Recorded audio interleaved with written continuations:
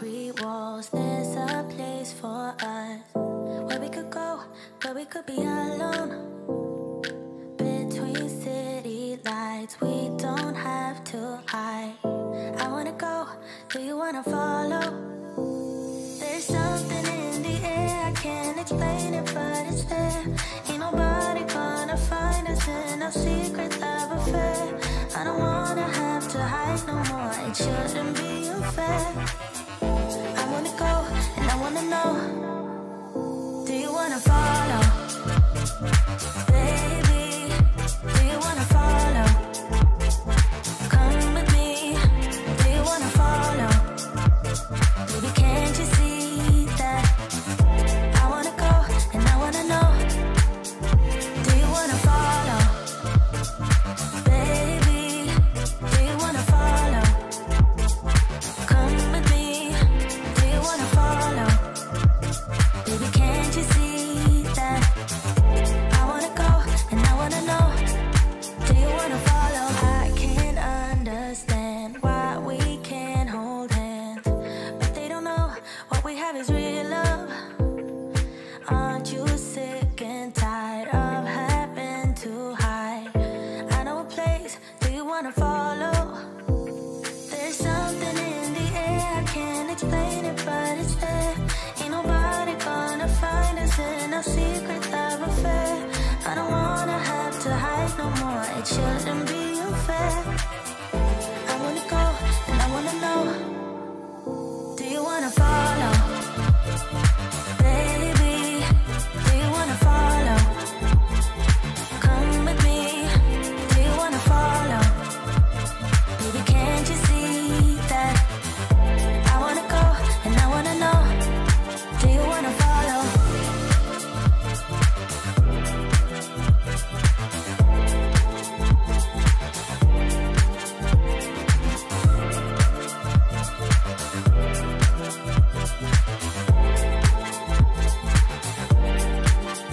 Do you wanna follow?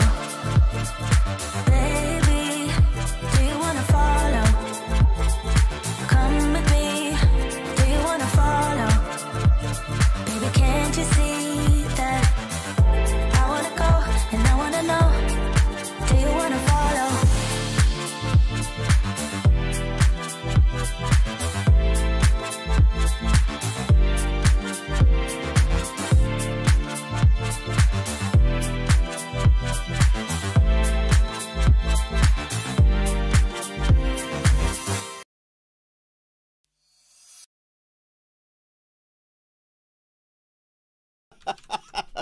Oops, I hit the wrong keystroke, and I accidentally stopped the song when I went to unmute my microphone. Hello, everybody. Hello, everybody. Welcome to the live stream. It is Sunday afternoon. It is 1 p.m. and it's time. Oh, that's a perfect time to stop. I crashed. It's time for the Q&A. How are y'all doing today? I hope you're doing well on this Father's Day. For those who celebrate. Oh, just letting you watch a little freestyle that was released on my Patreon page. I'm trying to get a good freestyle edit to kind of highlight how my flying has changed over the years, months, weeks, days. Well, I've been doing my 3 packs a day challenge. So those were some attempts at getting a good freestyle rip, and some of those were not bad. But still working on, the one that I want to share. But I'll give you a little preview there. Welcome to the live stream, everybody. We are going to start off. Thank you, Madfred FPV. Love the beard. Hello from Denmark, Rebel2882. Hello. Greetings from Saudi Arabia, Con Designer. I have no idea what time it is there. But glad you're here. Glad you're here. Cheap beginner 5-inch drone, asks Chocapic360. I mean, there's many good choices today, but certainly the iFlight Sedora SL5E. I have been ripping the crap out of it, and I feel like for $200 you get a lot of value there. So yeah, and that's what we do here. We answer questions. Here's what's going on. This is my main screen right here. Oh, wait, hang on. I want to see the analytics. There we go. I need to know how many viewers so I can know how much to value myself at. Because the more viewers and the more super chats, and that makes you have value as a person. Thank you. 282. I'm a better person now. So I'll be checking out your messages here. Best ready to fly for freestyle. Best. I mean, if you really want the best, like you're going to be going with like a bespoke build, like the like Catalyst Machine Works makes, kind of a thing. Certainly, my Mr. Steel Apex. I feel so conflicted about my experience. So let's talk about that for a second. I feel so conflicted because, like, when I first got the Mr. Steel Apex, I was like, okay, this is just going to be another 5-inch quad. And then I flew it and I was like, oh, this is really something special. And maybe that's KISS, or maybe it's Mr. Steel, or maybe it's a little bit of both. But I was just like, holy crap. And I was really happy because whenever I talk, like, everybody expects something from that. And they're like, oh, is Bardwell going to pan it? Is it interpersonal drama? So if I fly Mr. Steel's quad and I go, yeah, it's nothing special, then some people are going to be like, well, he just isn't good enough pilot to notice the difference. Some people would have been like, well, he just, it's that old Mr. Steel Rotor Riot drama again. He could never be objective. So when I flew it and I was like, oh, this is really good, I was really happy to be able to honestly say this quad flies really special, because I knew, well, I mean, you're never going to escape internet drama. Some people were like, oh, there he goes, kissing Mr. Steel's butt. Like, you can't win. But I was happy because I'm always happy to be able to say nice things about people. And then the ESC popped, and I was like, oh, okay, here it goes. So, I mean, best freestyle ready to fly, it's got to be on your list. Although maybe you should install a capacitor, or maybe you should use the FetTech ESC instead of the old KISS V2. Anyway, that's what we do, though. That's what we do. I'm going to be answering your questions. Now, some people, like Big Oily Guy here. Big Oily Guy, also his username on OnlyFriends. Oh, sorry, Big Oily Guy. Kids today, don't look up that domain. Big Oily Guy here is throwing a $10 super chat at me, and if you want to do the same, then hit that $ down here to get your question pulled out and make sure that I notice it. Nolan Deckerton, I haven't done the Patreon giveaway yet. I'll be drawing those names today. If you win, you should get an email today, but I haven't drawn that name yet. And so hit the $, throw a super chat at me. I'll get a little bit. That's one way to show your support. And here we go. Over here in the upper right, these fine people over here are my patrons over on my Discord server, patreon.com. There's a link in the video description if you would like to join these people in supporting me for as little as $2 a month. $2 a month. Can you, for just the price of a cup of coffee? What does a cup of coffee go for nowadays? Sorry, I'm supposed to give you content before I pander. My bad. Thank you, patrons. These guys, I'll be paying attention to their questions too. Alrighty. So we're going to start. We're going to start, though, with some news of the week. News of the week. The report of the week, some might say. No, it's a different YouTuber. I actually have some news this week.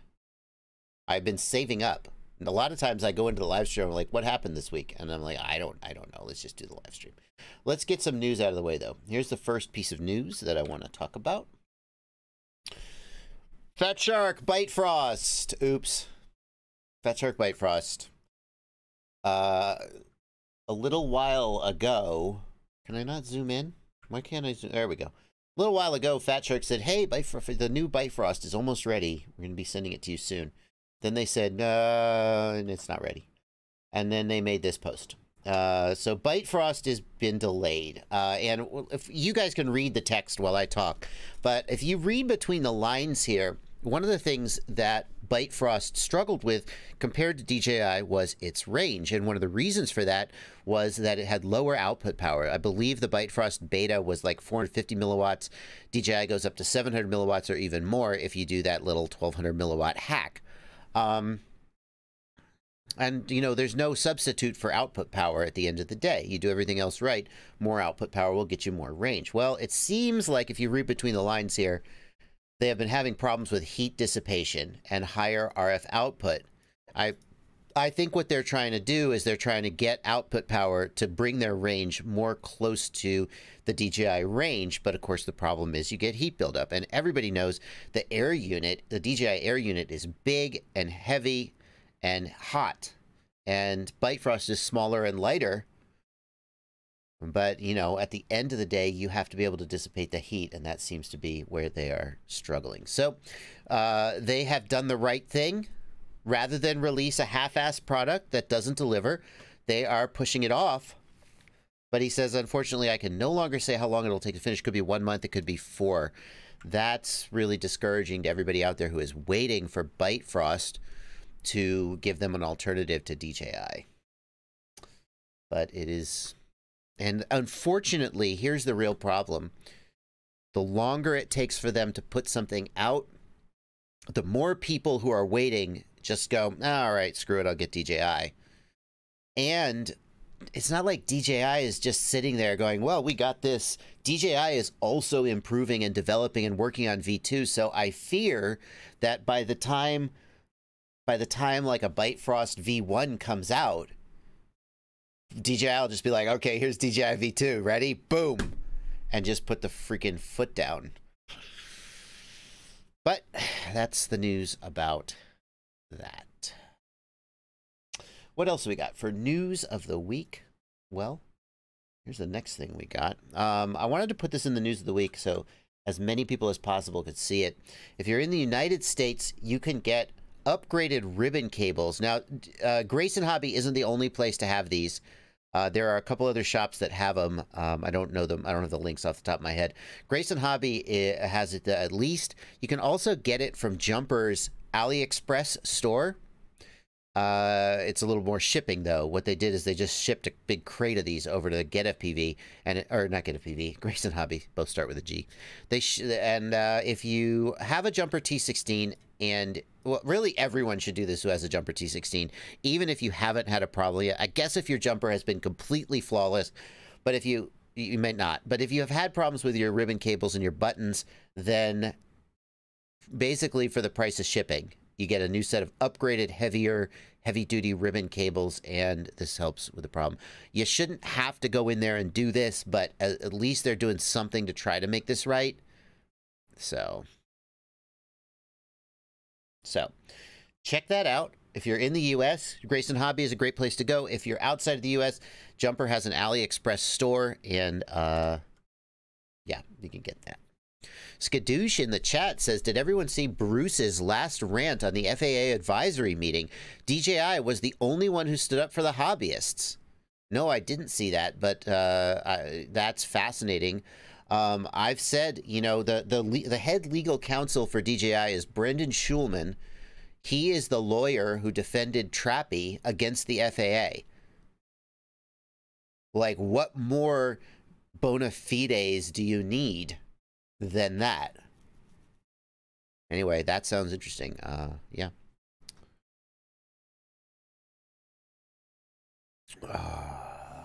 RC Flyer says, yeah, the AMA guy was not interested at all. Ouch. Yeah, they live stream those. Do they live stream those meetings? Is that where people are getting this info? Because I don't want to be repeating bad info. Moving on with the news. And by the way, we will start getting to your questions very soon. But moving on, got a few more news items I want to tell you about. This is a big one. If you're using JESC, this is a screenshot from a GitHub that one of my patrons shared on the Discord server. If you are using JESC configurator to flash your ESC and you accidentally click the flash button twice, it bricks the ESC, and the only way to get it back is to re-flash the ESC using the C2 interface and an Arduino, which I know all of you have laying around. In other words, if you're using JESC, don't double-click the flash button. There is a fix for this in JESC configurator coming soon. Yeah, that's kind of a big deal. Hello? How did that happen? Oh, well, I guess mistakes happen. Yeah. So, don't do that. And last item on the news. Oh, yeah. So the last item on the news has to do with my Jumper T18 review. And by the way, the Jumper T18, when I tested, got those Jumper T6, the T18 and the Radio Master behind me. When I tested the range of the T18, I got a lot shorter range to failsafe than the T16, but I acknowledged in the video that my test conditions were not like ideal. There were hills and valleys and trees, but you know, what are you going to do? Where there's a place you can go? I don't live in the freaking salt flats where I can just go. So, I'm thinking about a way to do a better range test. I stand by that result. It just is what it is. And I stand by the expectation that a PCB-based antenna is inherently going to do worse than like a dipole antenna. That's just how it usually is. Unless they went to like a half wave or something, it's going to be worse. But I acknowledge there are better ways to do that testing, and maybe we'll do that. But I said in that video that the difference in power between 100 milliwatts and 300 milliwatts is the same as the distance between 300 and 500. And many people in my comments jumped up to say 100 to 300 is 200 milliwatts. 300 to 500 is 200 milliwatts. So is that the same distance? And the answer is no. And I just want to get this out there because I've had to answer this many times. And the reason for that is that RF output power is measured logarithmically. It's on a nonlinear scale. If you're using decibels, then it's linear. That's the point of decibels. So the way that you need to think about that is not 300 minus 100 is 200, 500 minus 300 is 200, therefore they're the same. The way you need to think about that is that 300 is more than twice 100. 100 times 2 is 200, and 300 is more than that. 500 is less than twice 300. 300 times 2 is 600, and that is 500. So in terms of range and output power, in terms of decibels, 500 is closer to 300 than 300 is to 100. Now that that's out. You need 4 times the power to go twice as far, David Skadoosh. It's the inverse square law. You need quadruple the power to double the range. There's more, you could get other ratios, but that's the ratio I always remember. So if you want to double your range, you go from 100 to 400 milliwatts and you double the range. From 300 to 1200 milliwatts is double the range. That's how you do it. Okay, so that's the news of the day. Now let's start taking your questions. And the question I see right here is from Drone Playground, asking, do you plan to put Betaflight flight controller and ESC on the Mr. Steel Quad and test how it is to fly? Yeah, I want to do that. I think probably the first thing I'm going to do is change out the ESC, since the ESC got fried anyway. I would love to get a FetTech ESC and put it in there. I don't want to put another one of these KISS V2 ESCs because they're only rated to 5S and they're only rated for 25 amps. And it just seems like everybody who I've talked to who uses KISS says don't use that ESC, use the FetTech ESC. But no, I can't find the FetTech 30mm ESC in stock anywhere. So maybe I'll put a BL Heli ESC in there with the KISS flight controller and see how it changes. But that would actually, I would love to change the camera first. Mr. Steele suggested that the latency of his camera had something to do with how confident I felt flying into tight environments. But actually the latency of his camera it's good for a CCD camera. It's about, I think it's about 16 milliseconds. I think that, does Oscar Leong have that up on his website? Hang on. Like, CCD cameras have not traditionally been spectacular. No, I don't see the Steel camera up here. I don't know which exact camera it is. It may be just a rebadged other camera, but I don't see it on here. I've been hearing that it's about 16 milliseconds. Worth pointing out that there are some CMOS cameras like the Runcam Racer that have like 4 millisecond latency. So the idea that he uses a CCD camera because of its low latency, there's CMOS cameras with way lower latency, so there must be something else to it. But the latency of that camera is good, but not like world-class good like the Runcam Racer. So Anyway, I'd love to change the camera out, like for a higher latency camera, and see how much that mattered. Let's see here. INV says, do you know if Access still has an EU and an FCC version? Why can't we choose when we download the firmware? INV, there is an EU and an FCC version. They haven't done anything like Flex firmware with R9. I believe, though, what you do is you download a single zip file, and then you just flash all the firmwares in one file. Yeah. Evil21 is asking about the Luminaire Duo antenna. Let's talk about that. I've been testing this antenna for a couple weeks. This is an interesting antenna because it's labeled as a patch antenna, but it's actually not a patch antenna. The problem with an actual patch antenna is that the efficiency of the antenna, that's a good picture to show. The efficiency of a patch antenna goes way down. So for the same size of antenna, you get less gain or less beam width. This is actually not a patch antenna. Hang on, let me switch back to my own screen. I'm going to show you a picture, but I have to dig through some private messages to find the picture. So I'm not going to show you the private messages. Because when Luminaire sent me this antenna, I said, well, I've been liking the crosshair antenna because it's not a patch antenna and it has better efficiency.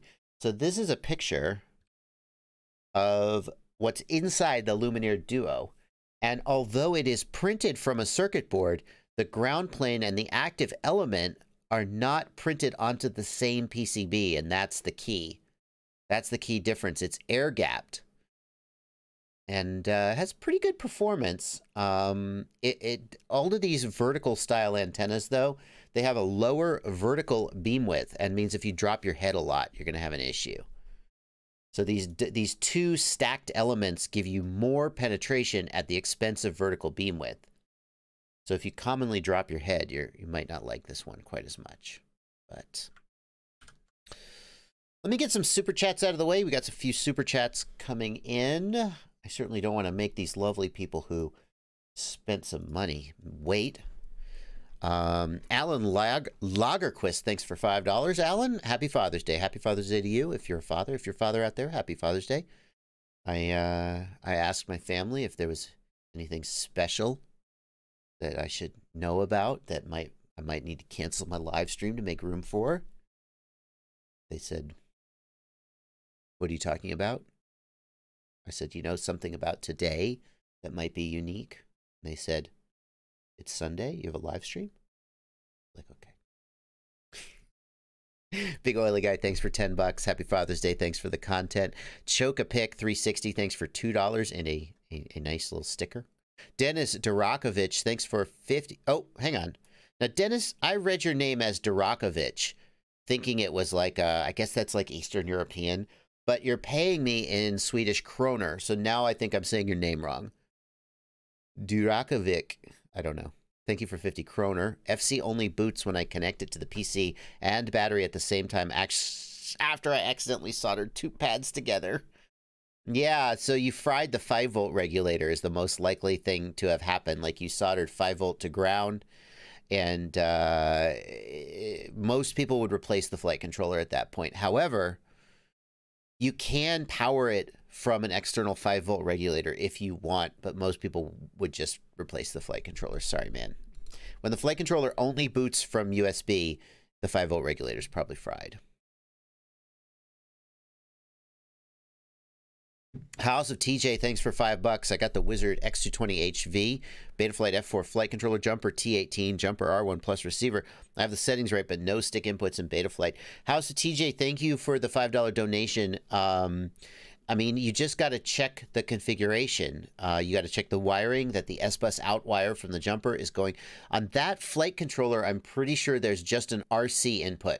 There's a single input for any receiver type that you're using. But then, I mean, you say you have the settings right, but no stick inputs. I mean, it's either the wiring is wrong or the settings are wrong. Or, I mean, obviously the receiver's bound, right? The problem is with an F4 flight controller, knowing which pad to put the receiver on and then which UART to use can be tricky. We're not going to go through this step by step here on the live stream, but if you want to email me, I'll be happy to work through it with you. Yeah, just email me about that, House of TJ. Chocapic 360, thank you for $1. Justin French, thanks for $5. I lifted a motor pad on your JB flight controller. Can I remap another pad to be, oh, a motor sensor pad? Justin French, are you talking about the ESC telemetry pads? The good news is that if you're talking about ESC telemetry, all of the 4 ESC telemetry pads are the same. They're all UART4RX. So if it's ESC telemetry, then you could just solder that to any of the others and you're fine. They all go to the same pad. If it's a motor output, I would remap the LED strip pad to be the motor output. Team Gantum, thank you for $2 in the super chat. At what point should one graduate from 3-inch to 5-inch?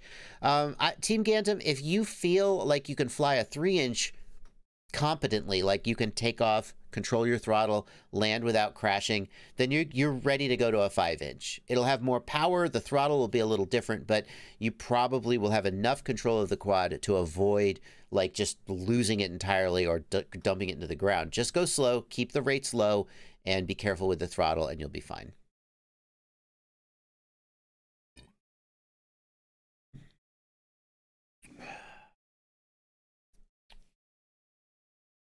Squishy7 says the Axie patch is the same way. Interesting. I didn't know that about the Axie patch. It's also not a patch. They call it a patch because people think of any flat antenna as a patch, but it's not actually what it is. Grim in the Discord says, I've done a new build using the Seal Racing F7 and the Seal Racing 45 amp ESC. The quad was rebooting on hard flips and rolls.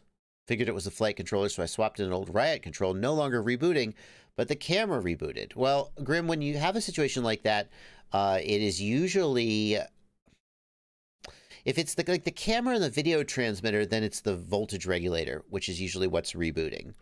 If the whole quad power cycles, including the ESC, that tells you that the battery is coming unplugged, because the ESC is plugged directly into the battery, right?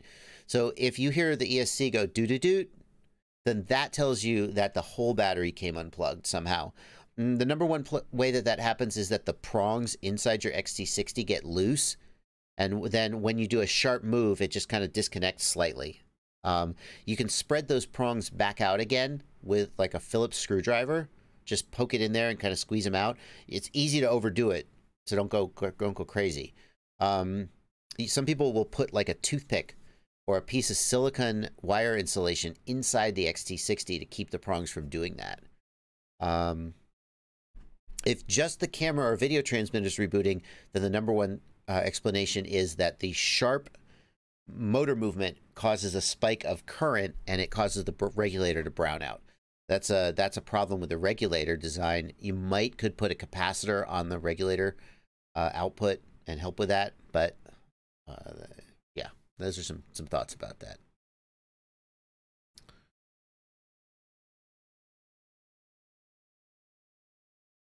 James Vaulton, thank you for $10 in the super chat. After I crashed into the ground and flipped on my iFlight DC-5, I have stuttering and twitching after throttling. Everything's very tight and the PIDs are the same. Any idea? Well, James, the number one thing I would look for is damage to the frame, cracked, delaminated carbon, loose screws. I know you said everything's tight, so you check that, but I'm just listing it off. Broken standoff, allowing the flight controller to vibrate. Any additional source of vibration. You sometimes have to pull the quad apart to find a cracked frame or something, but if you are 100% convinced there's no physical damage to the quad, then the next cause is that the shock damaged the gyro and the flight controller may need to be replaced. I know that's not what you want to hear. That's the last thing. I mean, it's easy to just say, just replace parts. But anytime anytime the quad is flying fine and then you crash and now it's not flying fine, number one piece of advice I have is don't change the configuration. I had somebody message me the other day and he said I was trying to take off in the grass. I was like chopping grass up with my blades. And I was like, oh, let's not do that. So I disarmed. I picked the quad up. I set it down over here and I went to arm and the receiver wasn't working. And the very next thing he did was he reflashed Betaflight. And I'm like, stop, back up. your Betaflight configuration didn't get messed up spontaneously between the moment you disarmed, pick the quad up, and you set it down over there. So you're barking up the wrong tree, and you're just causing more problems for yourself. You know your configuration was working. Then something happened, and now the quad doesn't work, but your configuration didn't change. So don't waste time, Josh. No, not Josh. Sorry, James Fulton. Don't waste time trying to change your PIDs and your filters. It was flying fine. Then you crashed. Now it's broken. Your PIDs didn't change. Your PIDs are fine. Something is broken about the quad, and your troubleshoot has to be to figure out what broke and then fix it. Adam Nuclear, thank you for 200.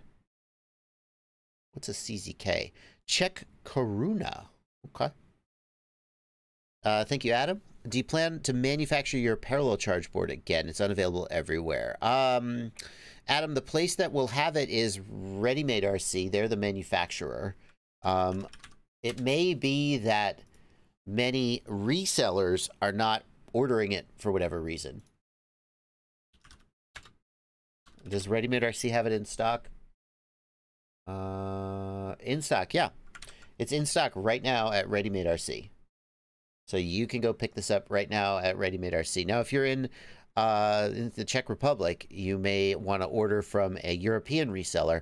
And the problem is that, like, they have to order it and carry it. And if they're not doing that, then, I mean, we can't force them. You have to ask your local reseller to order it for you. That's the thing. Kabir Saxena, thank you for 100 rupees, I believe. New to FPV, pick one. Would you buy Fat Shark goggles and a 3-inch drone, or buy the Eachine box goggle and build a 5-inch 4S? I mean, that's...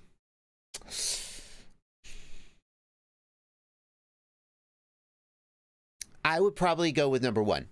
Because Fat Shark goggles, you're just going to be able to keep forever. And the 3-inch drone, you're going to keep forever. 3 inches are fun to fly, not just as learning tools. If you buy the Eachine box goggle, it is good, but you will outgrow it. And maybe later you'll want a Fat Shark. So I would stick with number one, which gets you stuff you're going to keep using forever, as opposed to number two, where you're starting with something that you know you're going to outgrow. And the 3-inch, you'll learn to fly it. It'll be, yeah, I probably would take Fat Shark goggles and a 3-inch over an Eachine goggle and a 5-inch. Because you'll build a 5-inch in a few months anyway, and you'll be fine. But you won't throw the 3-inch out.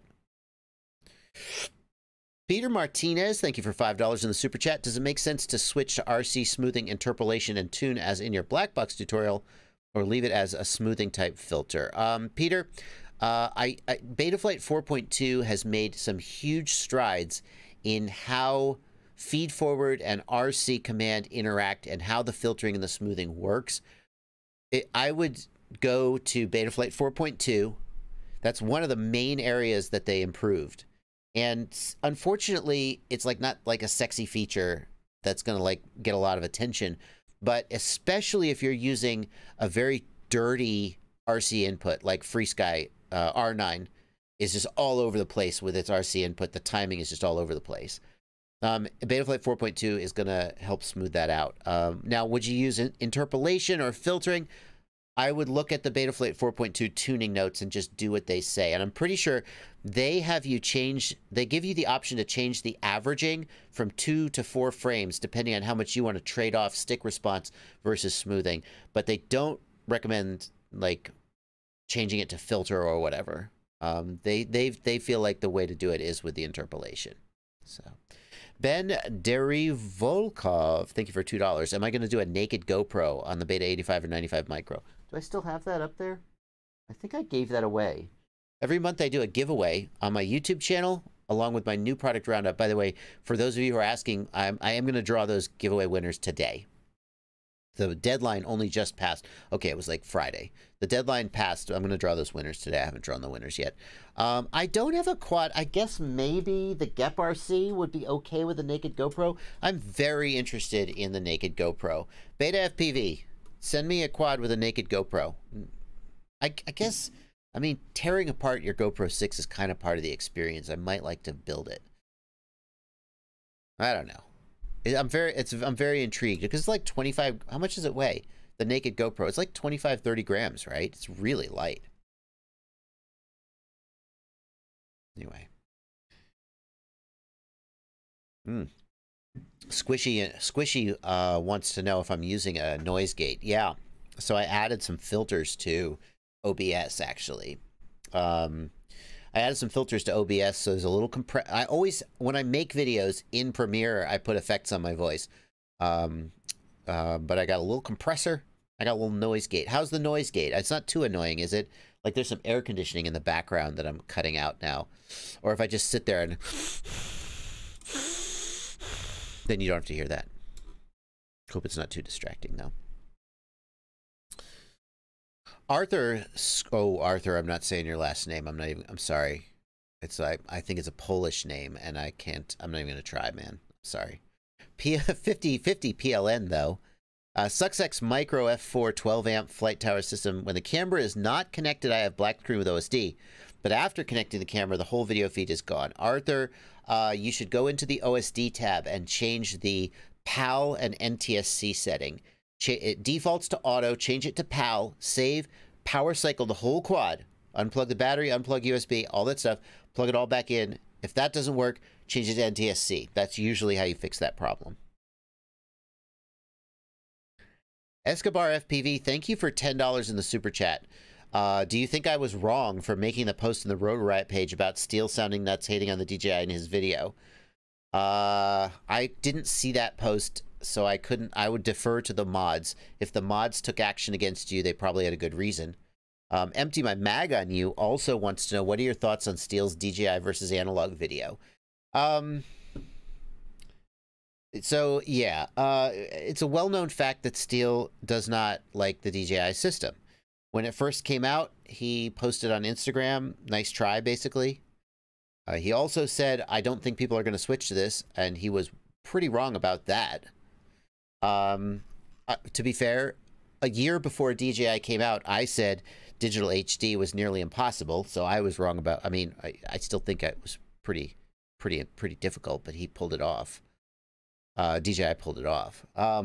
Here's the thing about Steele. His criticism of the DJI system, some of it is on point, but what he is missing is that he is a really exceptional and unique FPV pilot.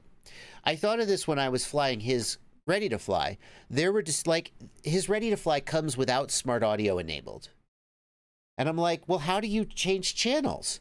And he's like, I don't. It's true. He flies on, I think it's F7 is just his channel. Everywhere he goes, he flies on F7. And if he's flying by himself, that's fine. If he's with a big group of people, he came to Rotor Riot Rampage. He just shows up and he says, hey, I'm on F7. Can I go up? And everybody's like, okay. And then everybody just gets out of his way and he flies. He puts a couple packs in. He entertains everybody. He shows his skill. And then he's like, thank you. And I'm like, so he doesn't ship his quad with smart audio because he doesn't use smart audio. He's like, I don't know. If I need to change channel, I'll just poke it with a. I'm like, I don't need to just use smart audio. So he is way down this road. And if you want to, and so when he criticizes the DJI system, it's not coming from a perspective of a typical FPV pilot. So that's the first thing to keep in mind. And in some ways, it's like a musician who only records to analog 8-track tape. And maybe that's because as an engineer, he has 20 years of experience recording to analog tape, and he just doesn't know the digital workflow, right? Or maybe it's because there's something about analog tape that works with the way he, and it just produces a result that works for him. So when he criticizes DJI, some of it is because but some of his criticisms are completely off base and just reflect the fact that he hasn't used the system in the real world. The best example of that is the claim that it just fail-safes with no warning. And if you use the DJI system, the first time you use it, it fail-safes with no warning, and you're like, WTF is going on here? But then you learn how to know when fail-safe is coming and not keep going, and then it's fine.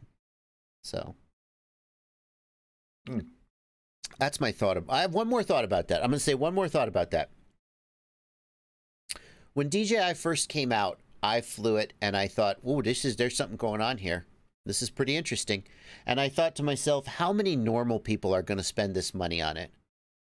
And maybe nobody. And now that we're almost a year in, it's clear that a lot of normal people think it's the best thing to ever happen to FPV.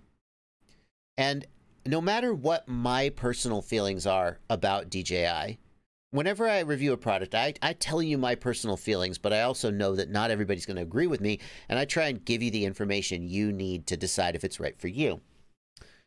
But the more I see that everybody, practically everybody, every like normal person who uses it, not like Alex Vanover, who's like a world-class racer, not like Mr. Steele, who is like this highly refined freestyle pilot, but just normal people who use it, and then they just go, "I'm never flying analog again."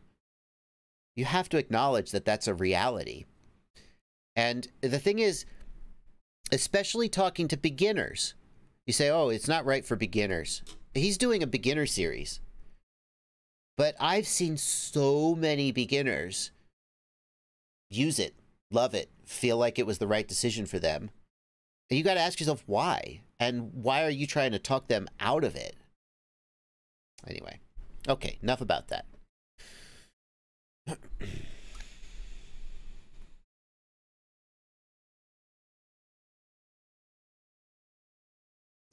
Arctic Ice Drone, thanks for 55 Norwegian kroner. Can you suggest a PID tuning approach for a 7-inch with Insta360-1X? Arctic Ice Drone, the first thing I would do with a 7-inch is I would probably bring the filter sliders down from 1.0 because those 7-inch props are going to have lower RPM. You're probably going to need more filtering. Maybe you're going to want a higher eye gain for a cinematic to stiffen it up. And also, look at my video about PID tuning for stick feel. Perfect stick feel, I think I called it, where I talk about using iTerm Relax to adjust the stick feel. That's where I would start there. Josh Goebel, thank you for $5 in the Super Chat. Happy Father's Day. Been using DJI goggles with analog. Haven't had any issues with lag. What's your experience with them on analog? Josh Goebel, I also think that the lag issue has mostly been fixed. If you're very latency sensitive, you might notice a small amount of additional latency, but in general, it's pretty good. Okay, we're caught up on the Super Chats. Stop giving me so many Super Chats, guys, because it makes it look like I only respond to Super Chats and not the regular questions. So it's just don't send so many Super Chats. It's just said no YouTuber ever.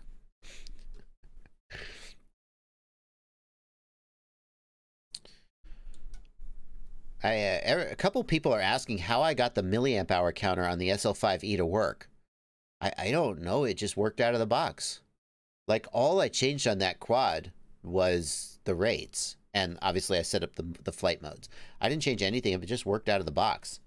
So, I mean, I guess you could look at my configuration, but it's just the stock configuration.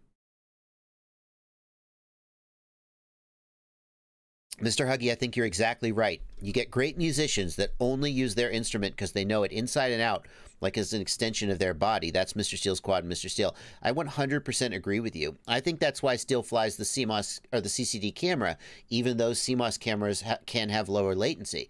It's not the latency. It's just that's where he's at. How long did he fly the Alien before he switched to the Apex? Years he flew the Alien. He sticks with the gear that works with him and gives him the results he wants. But that doesn't mean that because it works for him, that it's the best for everybody. And I think that DJI is a place where that approach definitely shows. So.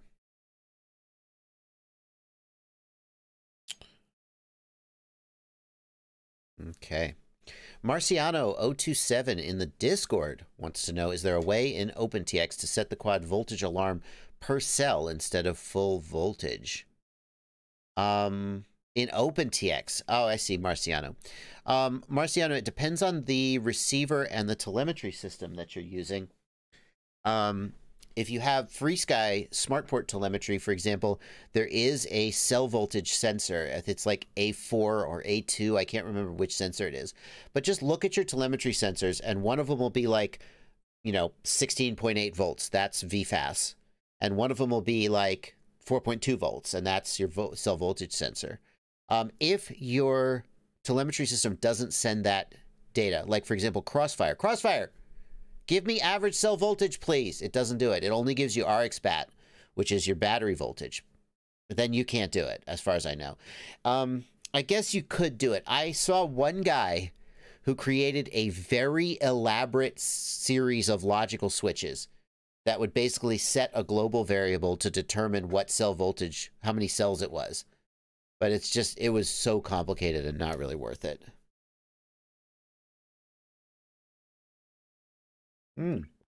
Dennis asks, the Q&A live stream has very valuable content. Have you considered to do basically a table of contents after the live stream? Yes, Dennis.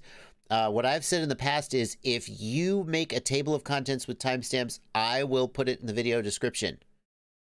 But I'm not going to go back and rewatch the whole 2-hour live stream just to create a table of contents for you.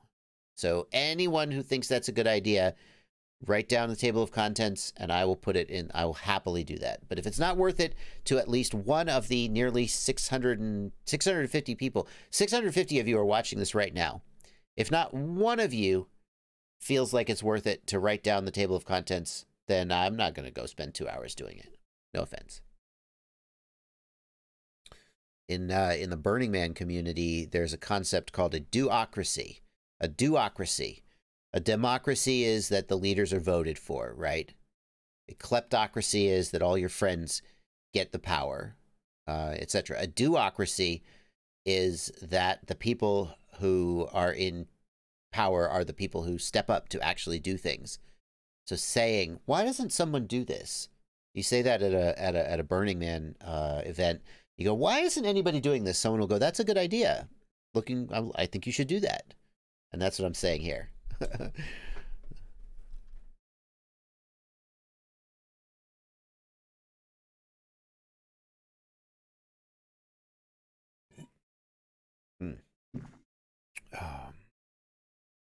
Big Data Pimp, thank you for $5. My 1507 motors are hot. RPM filter is on and the slider's in the middle. I've tried changing the PIDs and it's still hot. Big Data Pimp, a lot of times on these 3-inch quads, especially if you're flying with a big battery, especially if you're flying with a GoPro, the motors are just a little overworked and they're going to be hot. If you have hot motors that are hot regardless of the PIDs, regardless of the filters, it just means the motors are working hard. And as long as they're not like super hot, you're probably fine. You might try going to a lower pitch prop, and that may cool them down. Escobar FPV, will your new flight controller support Emu Flight? Well, Emu Flight is just based on Betaflight targets, so any flight controller that supports Betaflight supports Emu Flight, so the answer to that is yes, Escobar. Team Gantum, thank you for $2 in the Super Chat. What is the easiest DJI 3-inch bind and fly to FreeSky available? You want to bind it to FreeSky. That's tough, Team Gantum. Most of the DJI 3-inch bind and flies just expect you to use the DJI controller. What DJI, pardon me guys, what DJI bind and fly can be ordered with a FreeSky controller? Let me know in the chat.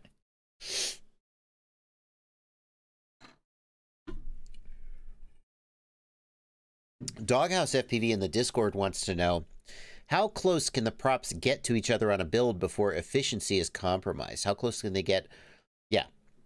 The truth is that the prop has a vortex of air spilling off the end of the prop. And when the prop tips get too close together, that does interact in a way that compromises efficiency. I don't know a rule of thumb for how far apart they need to be before that becomes an issue. Somewhere out there, there's an aeronautical engineer who could just say, oh yeah, it's 1/8 of the prop diameter times the chord divided by 4 or something like that. I don't know what it is. But the truth is, a lot of times on these 5-inch quads, efficiency isn't the #1 thing we're concerned about anyway. Like they're powerful, they're not efficient. So it's like saying I'm going to have a 800 horsepower sports car and I'm going to change the shape of the mirror to give me, an eighth of a mile per gallon improvement. It's like, well, you're already getting 10 miles to the gallon. Who cares? Just, you know, just go for it. Yeah. Redbeard the pilot in the Discord says, I've encountered an odd issue. The Zoe FPV's GemFan props have a short hub size, but I unwittingly bought Zing-E budget motors that don't have enough hub height. Are there any risks to 3D printing TPU washers to snug things up? Redbeard, I think you would probably be okay. When I've done, we did a Rotor Ride episode once, and it never got released because it never worked. But I'm not going to tell you what it was in case somehow it gets released and I ruin it. But we were 3D printing something that would go on a prop hub. And the problem is that props spin so fast that if there is the tiniest bit of imbalance, then it just tears itself apart. I think you would be okay, though, with just a 3D printed bushing, like a TPU bushing, because it's solid. It's close to the hub. The problem is if it's a little off balance, it could give you vibrations. But I think the risk is you could get increased vibrations, but I don't think you're going to, like, destroy anything. It sounds like, Skadoosh, it sounds like he needs, like, a millimeter. He needs, like, he says 2 to 3 millimeter washers. So it sounds like a typical, like, a Popo pad wouldn't work because those just aren't big enough. Let's see here. You're going to want it as lightweight as possible, and you're going to want it to be as balanced as possible.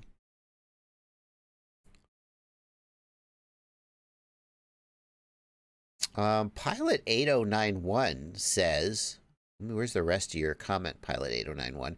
He's talking about prop tips being too close together. Pilot 8091 is an aerospace engineer. Hey, I knew he was out there. Pilot 8091 says, aerospace engineer here. Basically, any props nearby to each other will feed off of the air of the other props. The vortex area above the prop is wider than the prop itself, so ideally they should be as far away as possible. Interesting. So what Pilot is saying is that the issue is not the tip vortices spilling over and interacting, but the issue is that if you think about the negative pressure area that the prop is drawing in air, the prop is drawing in air like from a mushroom or a conical area. And if the two props are close together, they will pull from the same overlapping negative pressure area and will make them less efficient or less able to make thrust. So in that case, it's not the tip distance. It's more like you really need them much further apart than you would think if you were just thinking about the prop vortices or the tip vortices. He goes on to say, even when the props are right on top of each other, efficiency isn't seriously compromised, so it doesn't actually matter. Oh, yeah, I'm thinking about the case where you have two coaxial props. They're literally right on top of each other. You do get some loss of a thrust from the bottom prop, but people say that it's not as much as you would think. I don't know. Well, an aerospace engineer says it's not actually that big of a deal. Okay.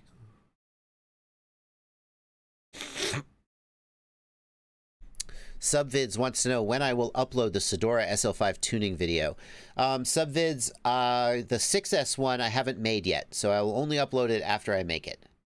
If we actually take a look, you can find, where is it? Oh, it's not linked, is it? Maybe I ought to put this in a link. This isn't linked from my webpage, but if you have the URL, you can actually find my editorial calendar. My editorial calendar is posted here on the website, and I have the Betaflight 4.2 PidTune 6S scheduled for Thursday of this week. Now, bear in mind, I often shuffle this around. Like, if it gets to Wednesday and I haven't done this yet, I may shuffle this around. So don't take this as set in stone. This is like the snapshot of my current intent.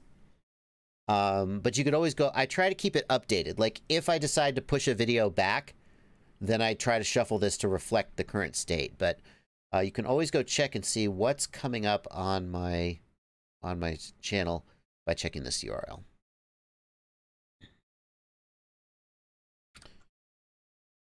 Let's see here. Cody SA, thank you for 7 Canadian dollars. I got 3 Rush Tiny Tanks, all lose signal when I look away on the bench. They're set to 200 milliwatts. I think, Cody, that they must be in pit mode. So if you have Betaflight VTX tables, and VTX tables are set up wrong, the video transmitter will go into either 25 milliwatts or pit mode. So the first thing I would do, Cody, is in the Betaflight ports tab, turn off smart audio. And if that fixes the problem, you know that smart audio is screwing things up. My guess is it's in pit mode, and that's why that's happening. Redbeard the pilot is also an aerospace engineer, talking about inflow factors for a prop. Very interesting. Interesting. Hang on. Here's the picture we were looking at. The inflow of air to a propeller disc. So it looks like it's not really a mushroom or a cone. It really does look like it's a cylinder, just a slightly larger cylinder than the prop. Interesting. The other thing that has to be kept in mind with a quadcopter is that the prop's motion through the air is not perpendicular to the prop's plane. So with an airplane, the prop is moving directly forward, perpendicular to the prop's orientation. But with a quadcopter, the prop is usually not perpendicular to the direction of motion, so the airflow gets really wonky. It's pretty crazy, actually. Thank you, Johnny DRC, for $5 in the super chat. Everyday Man's Review asks, will the FAA regulate sub 250 gram quads? The answer to that is impossible to predict. There have been some statements by the FAA that quad weight may not be the best criteria to choose to regulate based off of, but there have been no specific moves against sub 250 gram quads at this time. Is there a difference in output power on radios between FCC and EU firmware? What's the difference? I don't think there's a difference in output power, although I could be wrong about that, so take that with a grain of salt. The big difference seems to be with telemetry. They limit the output power of the receiver when it transmits telemetry data, or they disable telemetry entirely to keep the receiver from transmitting. But I don't know any more details than that.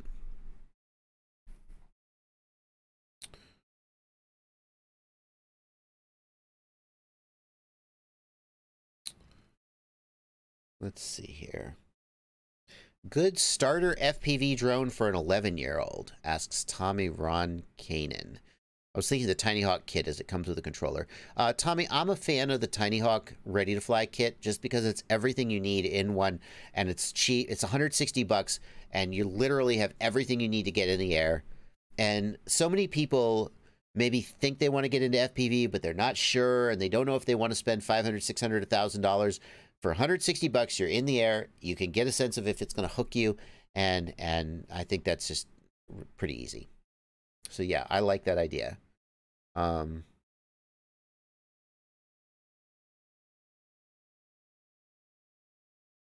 What do you think of mixing different brands of ESCs that have the same specs?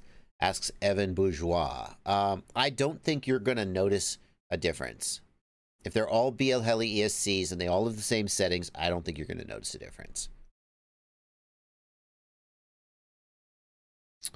Moritz Abresh wants to know, €150 freestyle quad to build by myself. Moritz, the Eachine Tyro line will get you in under €150. It is barely adequate in terms of quality. The only thing that makes it sort of acceptable is that it isn't awful, and it's really cheap. It's about $100 for the Tyro 119, I think, maybe 110. The Tyro 79 is maybe even a little cheaper than that. I think that the place where most people should start with a build, if they can, is closer to the $200 price point. If you do a $100 build, you will end up replacing some of those parts sooner rather than later. That's just what you accept to get down to $100. But you can get into the air for $100. If you can get closer to $200, there are some better sort of kits. In fact, I actually am going to... Ooh, should I announce this? I guess I'll... Wait, for the people watching the live stream only. I'm actually going to be putting out a build kit with GetFPV in the next month or so. Probably it'll be a few weeks before it's even start recording it. But I did my Tyro 119 series, which the goal was just to find a kit that was internationally available. So you order from Banggood, so you can get it from to any country, and was as cheap as possible. Well, this GetFPV kit is obviously going to ship from GetFPV, but also it's going to be it's going to be closer to the $200 price point and have a little higher quality parts. So, Copper Top, thank you for $5. What are your thoughts on Steel's 2306 Silk motors? Worth it or look elsewhere? I think that there are value motors in the $14 to $18 price point that are going to give a lot of what most pilots want. When you're buying $26, $27 motors, you aren't necessarily getting a motor, and that's true for all of them, including mine. You aren't necessarily getting a motor that's 65% better. You're trying to get a specific thing out of the motor, okay? And it doesn't mean that that's the only way to get that thing. It just means that you know that you're getting it. So if you want to build a Mr. Steel build, then you're going to want to use his exact parts. But if you're just wanting to build kind of like a good freestyle quad, there's a lot of $14 to $18, maybe $20 motors that could probably do just as good for you. Yeah, that's my opinion about that. Thank you, Eric Allen, for $10 in the super chat. Thank you, House of TJ, for $2. How do I update the R1 receiver? How do I restore the factory firmware? House of TJ, the Jumper R1 receiver, I'm like 99% sure it uses FreeSky XJT firmware. So you flash it just like you flash any other FreeSky receiver using the smart port wire.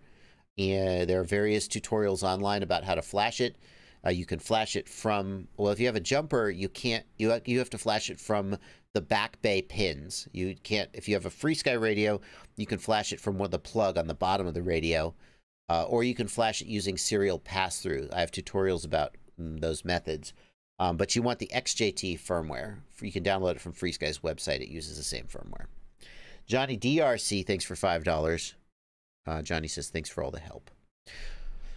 Arthur, thank you for another 25 PLN. Changing NTSC or PAL is not working. After I connect the camera, it looks like the whole VTX shuts down. The LEDs on the VTX are going out. Well, if you connect a component and then stuff shuts down, it makes me think that component has a short circuit in it that is causing the regulator to shut down. So if the camera and the VTX are both powered from the 5-volt or the 9-volt regulator, the same regulator, and you connect the camera and everything shuts down, then that says to me the camera is damaged and has a short circuit in it. Try a new camera. Fear for Fun says, Fear for Fun in the Discord says, I just had my whole charging setup stolen. Can you spoil your Wednesday video and let us know your thoughts on the M6D? Well, for a patron in the Discord, I guess I will. Let's get a picture up of the M6D. This is the Toolkit RC M6D charger. I have had one of these on my bench for the last, it's about a month, maybe 6 or 8 weeks even. I'm not sure when exactly I got it. I have been testing this, and I'm testing it because the Toolkit RC M8 charger had a lot of problems. It was 40 bucks. The dollars per watt of the Toolkit RC M8 was amazing, but the quality, I got a lot of reports of people having problems with it. So when Toolkit RC sent me the M6, I said, you know, the M8 was a real problem. And they said, no, we have a new factory. We're not using the same manufacturer. We know. And I was like, okay. But then I waited. I've been using it for as long as I said, 6 or 8 weeks, maybe, definitely a month, because I didn't want to, I was like, well, we're going to see. And so far, I mean, it feels really solid.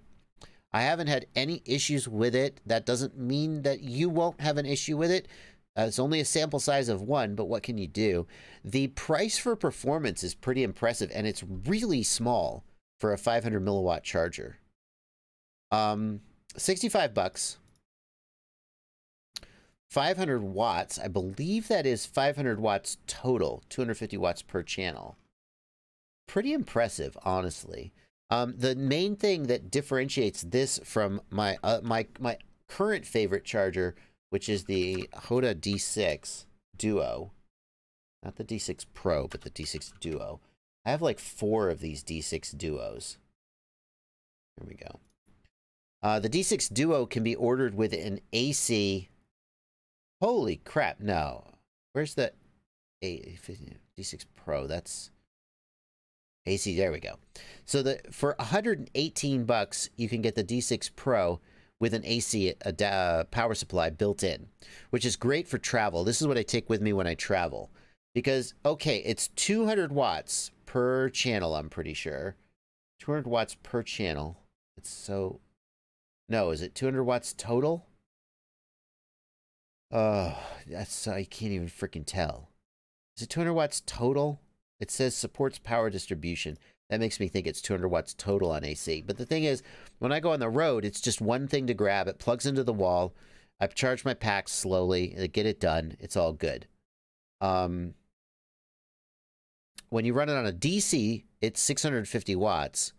So it's more output power. But this guy here is 65 bucks. It seems like it's really good for taking to the field if you want to charge it off your car or something, or if you have a big 6S battery or a zinc, a lead acid battery that you use in the field. It's really small, and for 65 bucks for 500 watts is pretty impressive. So I think I'm going to recommend it, with the caveat that you can't know for sure. Like the HobbyMate, the Hoda D6, it's been solid forever. We can be reasonably confident that it's going to stay solid.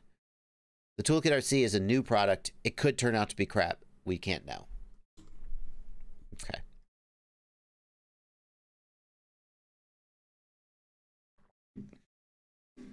Anders Martinson in the Discord says, I did some research, saw some people using a cigarette lighter in a car to power a charger. What are your thoughts?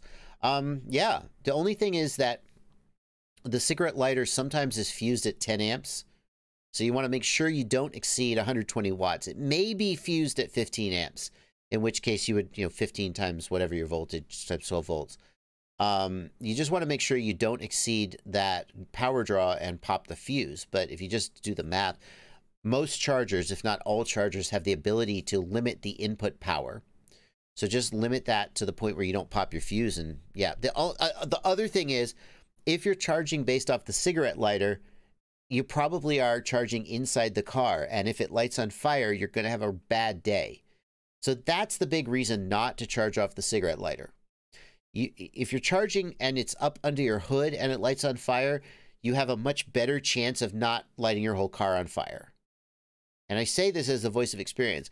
I have thankfully never lit my car on fire by having a battery light up. But I know 2 examples just here in Knoxville. In one case, a guy lit his engine compartment on fire, charging batteries under the hood. It wasn't closed, but it was just sitting there, alligator clipped to the battery. And in another case, a person lit their interior on fire, charging like in the passenger seat. And I know which one of those 2 people I would rather be, because one of them drove away. I guess the other one probably drove away too. Like the whole car didn't go up. But yeah. Best way to connect to the car battery is with alligator clips. Right. Alligator clips right onto the lugs. Zontar in the Discord wants to know, does calibrating the M8 fix the issues?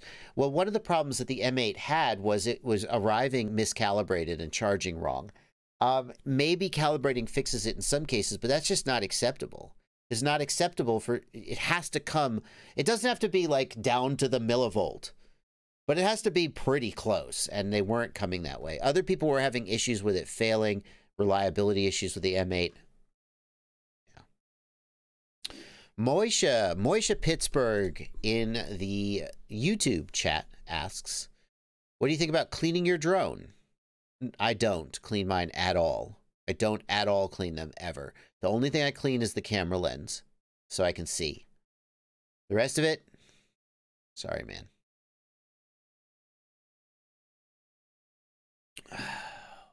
Thank you, JCC, for 10.99 euros in the super chat. No question, just thanks and hello from Germany. Ezekiel 1974, thanks for $5. Your thoughts on the Futaba 18SZ versus the Radiomaster TX16S. Like, they're not even, there's no comparison. That's like saying your thoughts on, you know, like a freaking Mercedes versus a Honda Civic. They're just two different products for two different people. What does a Futaba 18SZ cost? Futaba 18SZ. Oh my god. For real? For real? Okay, that's the 70th anniversary edition. Okay. Futaba 18SZ, $1,000. The 70th anniversary edition is $1,600. So I mean, like, why would you ask how does a $1,000 radio compare to a $160 radio? Here's the thing. Like, they're just not for the same person. Is the Futaba a better radio than the Radiomaster? For freaking $1,000, it damn well better be. But for a typical person getting into the hobby, is the Futaba necessary? No. You could fly. You know, I've flown the Jumper T16 as my daily driver since October 2019. It's fine. Would I be happier with the Futaba? I mean, the gimbals are probably nicer. The switches, I bet money the switches are about the same. Switches are just kind of switches. Maybe they're like ultra premium switches. The quality of the radio board, the quality of the manufacturing is probably higher. Like, this whole issue with the ribbon cables never would have happened with the Futaba. But you're paying like 8 times as much for the radio. There's no way I would spend $1,000 on a radio, even if it was better, which it probably is. The other thing about the Futaba is it doesn't run OpenTX, and I'm a big fan of OpenTX. Oh, man. That's not how to get me to answer the question, Kishan Joshi. It's not how to do it, my friend. That's how to get put in timeout. Anders Martinson says, what if Futaba sent you the radio? Well, first of all, I don't think they will, because I'm already such a big visible proponent of budget radios that I doubt they would send it to me unless I mean, it's $1,000 radio. But the thing is, I've gotten some flack. I got some flack. There was a viewer who said, I used to be a fan of Bardwell until he just promotes all this cheap Chinese bottom dollar crap. And this person was basically saying that if I really cared about you guys, I wouldn't be reviewing and promoting cheap crap. I would be promoting better quality, more expensive stuff.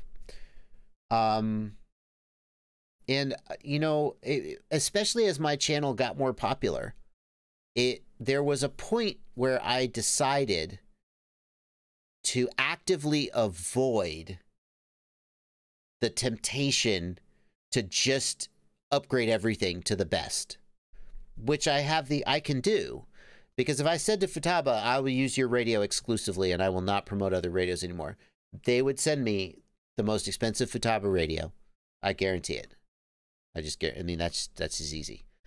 But I was like, who do I serve? And the people that I most feel connected to and most want to serve are the people who are just getting into the hobby and are on a budget. And so I don't promote cheap crap. I mean, I don't think it's crap. Like I said, I eat my own dog food. I flew the Jumper T16 as my daily driver since October, you know. I remember wanting to get into FPV and looking at the available radios and seeing that they cost $300, $400, $500, $600, and been like, I guess I'm never going to get into this hobby because I will never spend that much on a radio, not even knowing if I'm really going to like it. And then I found the Turnigy 9X for $60, and that's the reason I'm here today. And that's who I think of when I promote cheap crap. Is this a radio as good as a Turnigy No. I mean, a Futaba? No. Not in any world is this made to the same standards as a Futaba. But is it a radio? Is it like okay for 130, 160 bucks? Yeah, 100%. So.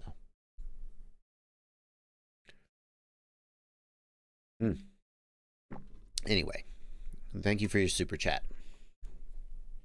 JCC, yep, got you. Okay, we're caught up on super chats. The other thing is that, like, you don't have to spend $900 on a Futaba to get a good radio. TBS Tango 2 is a very good radio.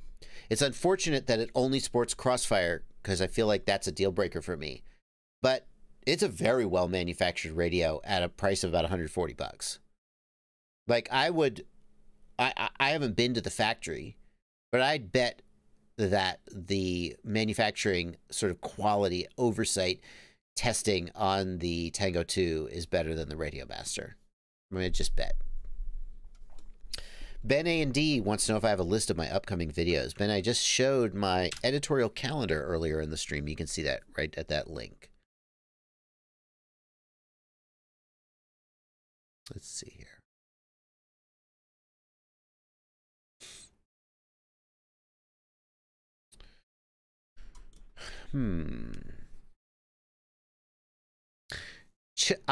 Says, how do I set up failsafe on a DJI controller? And by the way, yes, that is how he spelled his name, or she. You don't. With DJI, you set failsafe in the flight controller. What if you're using a... What if you're not using a flight controller? I have no idea. Okay. Anders Martinson points out there is a very high chance TBS is releasing a multi-protocol module for the Tango 2. There were heavy inferences made on the TBS couch. I have also heard that rumor and hope that it's true. The TBS Tango, if you like the game controller style radio, it has so many good things going for it, except that it doesn't buy. If there was a multi-protocol module for the Tango 2, it would go up so much higher in my estimation. I'm not saying I would switch to it because the game controller style radios, I don't prefer the ergonomics of them, but a lot of people do. So, yeah, I think the people who want me to promote more expensive stuff, like, I don't think they have a grasp on just how little money so many people have to spend on the hobby. Like, yeah, I don't know. That's just where my heart's at. That's just where my heart's at. I mean, I have a freaking Torvald bag. Okay, so like a Torvald bag is like a $300 bag, and I think it's awesome, and I love it, and it's the best. And like, I'm not gonna carry around a $60 like real ACC bag or something from Banggood. I'm just like, screw it, I'm spending $300. They sent me one. I'm like, forget it. I'm just going to splurge on my bag. I'm going to be just the snobby YouTuber who gets stuff for free when it comes to my bag. But when it comes to my controller, nah, this is fine. I like this. It's cheap. It's cheerful. Gets the job done. Hopefully it doesn't betray us all.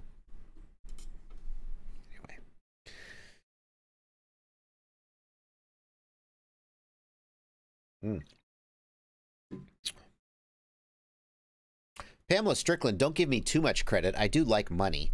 Pamela Strickland says Joshua has actual ethics, not the quote-unquote ethics of greed. Don't get me wrong. I mean, I like money. I like to pay the bills. I just do that by answering all your emails for hours and hours a day, and then you join my Patreon for as little as $2 a month or more if you feel like I've earned it. And thankfully, those kind of things get the job done. So I've kind of painted myself into a corner here, because if one day I do come out and go, I'm only flying this expensive stuff, buy my hoodie, buy my, you know, and just decide to shift gears and become just a brand something or other, all my followers will be like, oh, okay, we're out of here. So now I have to just keep doing the right thing. Nathan T in the Discord says DJI Air Unit is connected to the Kakute F7 HTV. And bench testing, there is no battery voltage in the OSD. What am I missing? Nathan T, I'm very sorry to tell you, Holy Bro ships the Kakute F7 HDV with the same target as their analog flight controller. They didn't make a different target for the HDV, and that means that it doesn't come with the ports tab set correctly.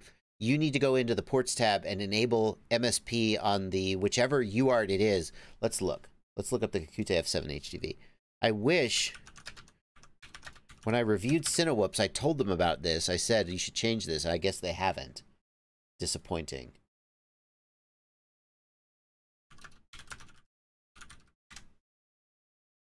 Disappointed. That's what I have to say. Disappointed. Wait a minute. This isn't my world.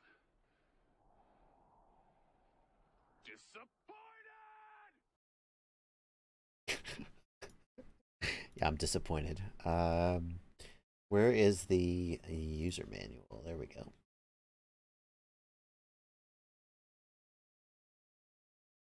So if we look at the HDV pinout, what we're going to see is... there we go. Here we go. This is what we want. This is the pinout of the DJI plug. T1 and R1. So that's for the MSP connection. So in the ports tab, you need MSP enabled for UART 1, and you need serial receiver enabled for UART 6. So that's what's going on there. NL Anaconda wants to know, when I trained enough in the simulator, what camera angle should I use on my first drone? I suggest about maybe, whatever you're using in the simulator. So if you're practicing in the simulator at 45 degrees, then that's probably what you should use in real life, because that's what you'll be used to. But I think a good starting camera angle is about 20, 25 degrees.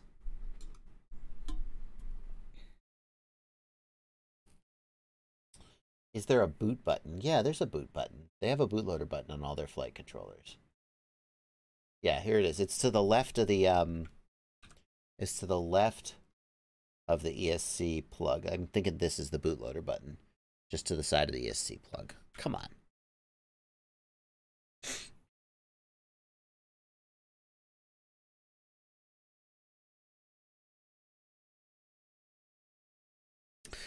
LFM Rad FPV, thank you for €5. Any range-related issues when bottom mounting the T Crossfire antenna versus on the arm? Is this okay? It's gonna, yeah, you're gonna get reduced range anytime you occlude the antenna. So anytime the antenna is blocked by any obstacle, coverage is gonna be reduced. But here's the thing. Crossfire has such ridiculous range to begin with, you're probably not going to notice. But I wouldn't mount the antenna this way, and here's why. Oh, come on, zoom in. You're going to rip it off. You're going to rip it off in a crash. You're totally going to rip it off. Even just landing. You're going to rip it off when landing. That's maybe these motor mounts are going to give you enough height to protect it. I wouldn't mount it I wouldn't mount it on the bottom like that. I wouldn't mount it on the arm either.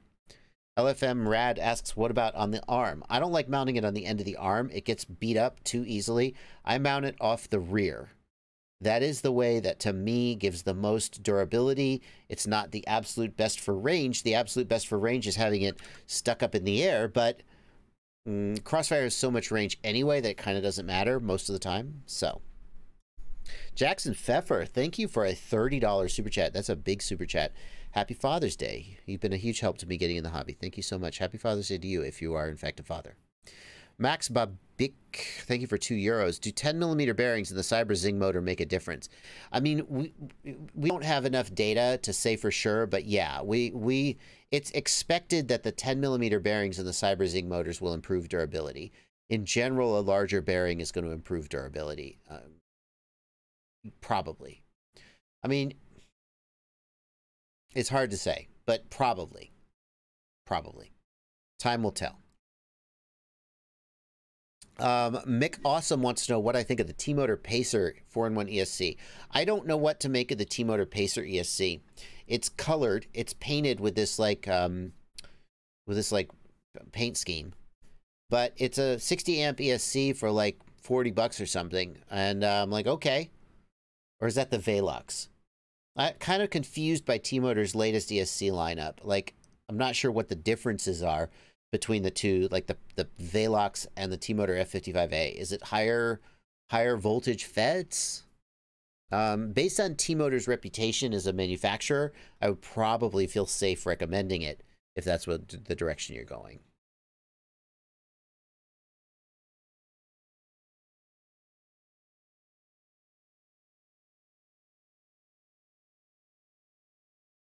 How do I even measure my camera angle on my quad? Asks Silverhammer. Silverhammer, what I recommend you do is so this is actually more complicated than you think, because just because you point your camera at the same up tilt angle doesn't mean that, because sometimes the sensor in the camera is slightly off. What I would suggest you do is you put your quad like on a desk or a table. You measure the height of the camera off the ground, right? Like to the center of the lens, I guess. And then you tilt the quad forward while looking in the goggles until a line, you're going to have to like mark a line ahead of you. You follow me? You mark a line on a wall just ahead of you at the height of the camera, and you tilt the quad forward until in the goggles you see that line centered as if it was the horizon.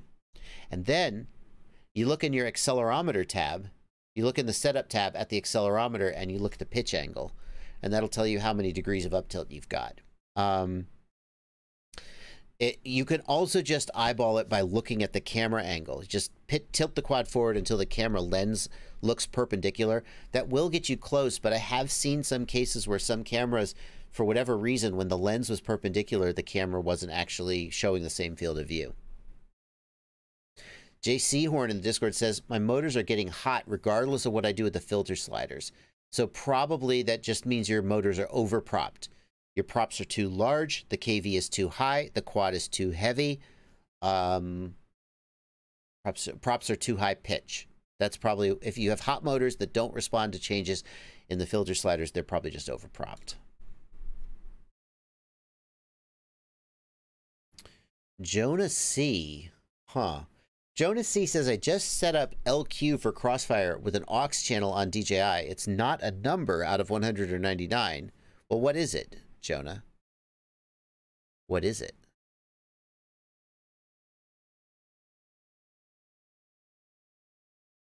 Obsidia says, my D6 charger is set to 1S, 3.7 volts, keeps charging to 4.2.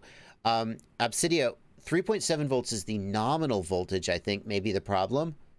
It's the nominal voltage of the pack, but a 1S fully charged will be 4.2. If you want it to charge to 3.7 or whatever, you need to run the storage program, not this charge program.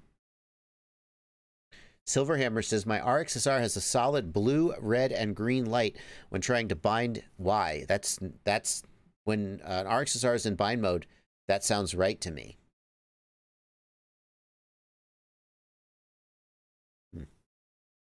Jonah C says it's out of 99 instead of 300. When do I turn back? Yeah, if you're doing LQ that way, it's not going to go to 300. It only knows how to go to 100. I'm not actually sure how LQ works when it's out of 100. Is it like 90 to 100 is mode 3? I don't know. I would probably... what I've heard is that when LQ is at 70% turn back, and that's for people using 0 to 100%. So I think that's right. But 70% is actually, I think the turn back point is around 80. And like between 70 and 80, it's like, ooh, very risky. Okay. Silverhammer, the red will go off. The red LED on the RXSR will turn off when you bind, when you have bound. But initially when you power up in binding mode, it's solid.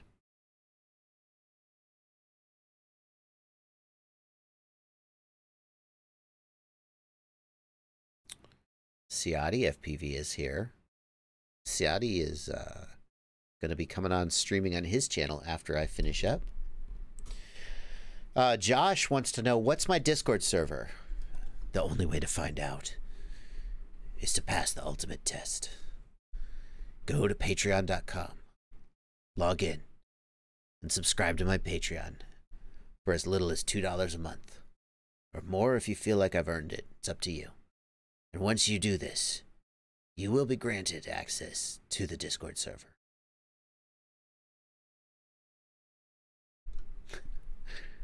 Why is it not binding then, says Silverhammer. Okay, so what's happening, Silverhammer, if that red LED is not blinking, it's not binding. You're using a Tyrannus X-Lite. The main reason that FreeSky receiver would refuse to bind to a FreeSky controller is the firmware is mismatched. And FreeSky has really made everybody's job more difficult by releasing a ton of incompatible firmware.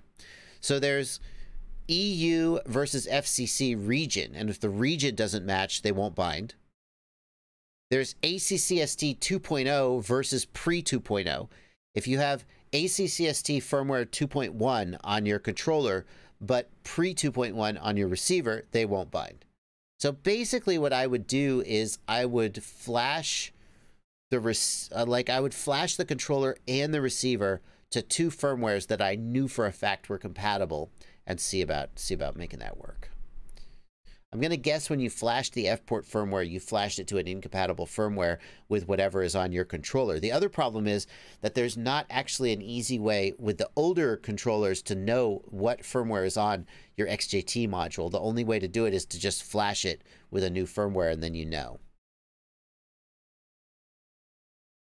Why use FreeSky over Crossfire? Asks Crazy Kid Jack. Money. That's the only reason. Crossfire is more expensive. Crossfire is better in every way. It's just more expensive. I guess on micro quads, weight. Laura Lasny wants to know, I upgraded to Betaflight on my Tiny Hawk to Betaflight 4.1 on my Tiny Hawk S. How do I downgrade to 4.0? You're going to want to get the 4.0 config dump from Emax's website, which they post the config dump for most of their quads on their website. What's the minimum you can set for a tier on Patreon? Big Data Pump, I think the minimum possible tier is $1. I'm not sure, though. Which fertilizer is best for growing cannabis, asks the 17th floor. I would refer you to my patron, It's Blunty, hence his name. He works at a grow operation in some state where that's legal, so don't freak out. He probably knows the answer. It's Blunty, if you're here, what's the best fertilizer for growing cannabis? You thought I wouldn't answer that question. That's the only reason I'm answering that question.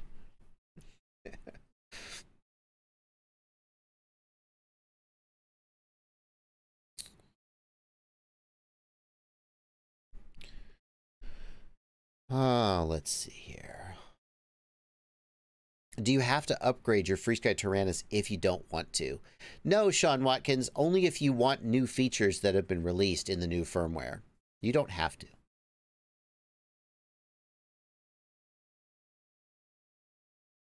Cosmino says, what do I have to do to the KISS 4-in-1 ESC to make it work, or should I use individual ESCs?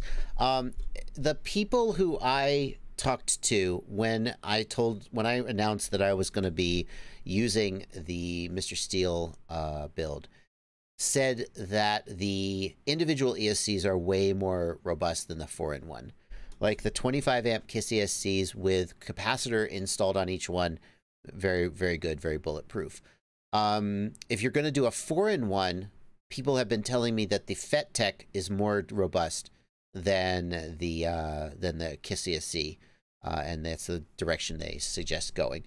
At the very least, if you're going to use the 25 amp KISS ESC that I used on 6S, definitely put a capacitor on it, is the advice that I've been given.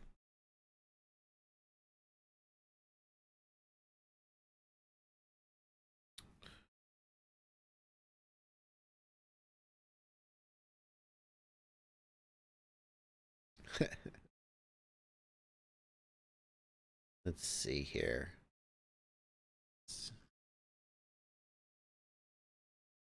It's Blunty says, okay, so It's Blunty's here. He's a professional marijuana grower. The best fertilizer, he says, organic is BS. You're just growing the microbes to make the salts. It's the same thing with an extra step. Don't need organic fertilizer.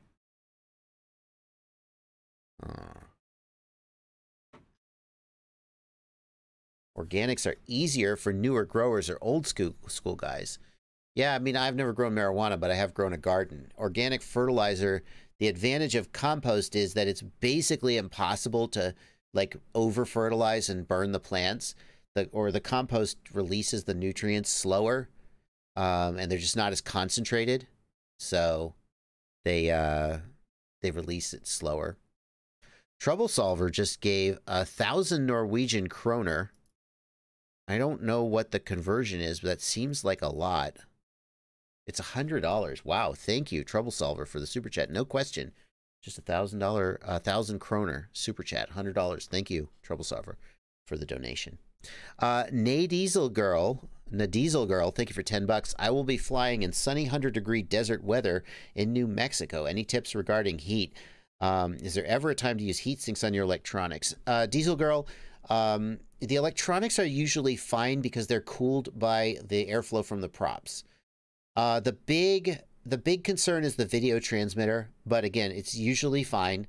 Everything else usually doesn't get too hot to begin with, and then you've got the motors. So if you are in Michigan in the winter and it's 30 degrees Fahrenheit, it's 0 degrees centigrade, you could tune the crap out of your filters and your D-gains, and your motors will never get hot because it's just so damn cold out.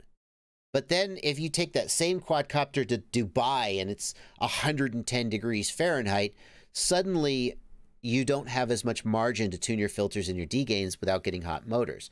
So the number one place where ambient temperature affects, I think, is in your ability to push filters and D-gains without overheating your motors.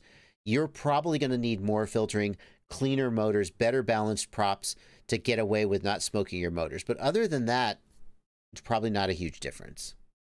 Gaddafi, thank you for $10. Just got a Cadix Vista. I got OSD working, and RSSI on the Tango 2 shows 88 RSSI is the highest. Any reason? Gaddafi, I'm going to guess that you're seeing the actual RSSI. A lot of people who set up their Crossfire system were looking at a synthetic combination of LQ and RSSI.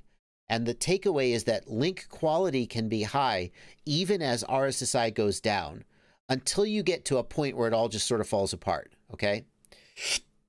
But LQ takes into account interference as well as signal strength. So you would see 99 RSSI, but it actually was 99 LQ. And you would never go down because LQ was just good forever. So my guess is that you're actually seeing RSSI, which is not really what you want. You want to be seeing LQ. So you set up RSSI as an aux channel on your flight controller. In the Crossfire configuration, you can control whether that shows LQ, RSSI, or a combination of both. Set that to LQ, and then you probably get the information that you actually need.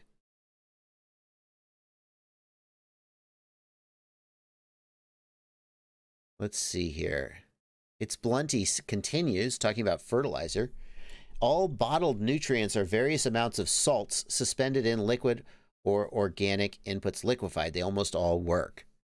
I guess the takeaway is that it's not which fertilizer you choose, but that you apply it correctly in the right amounts. Yeah. He says, Fox Farm ocean forest soil is hot garbage right now. They are lying about the age of the soil. I would never use it. They're spraying ammonia on it and cooking it to speed age it. We pulled soil tests on it and sent them to CSU. Okay, so that is all I'm going to answer about the marijuana fertilizer question, which I only did because you thought I wouldn't. But I really enjoy answering your questions, and I knew that It's Plenty would know the answer. If you want to talk more about marijuana, I guess you can join my Discord server, although we don't really, I mean, it's not like it's Bot Grinder's Discord server. So, but hey, It's Plenty's there.